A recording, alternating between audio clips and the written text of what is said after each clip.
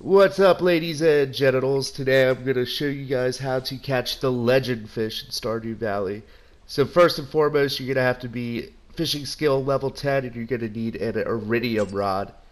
Then you're going to want to come up to the lake in the north up by Let's the go. mines and sit where I'm sitting and just cast your rod out there. It might take a little bit to actually catch him.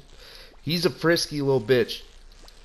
So as soon as you do that, you will have the legend fish. I hope this helped you guys, and I will catch you later. Bye. Got him.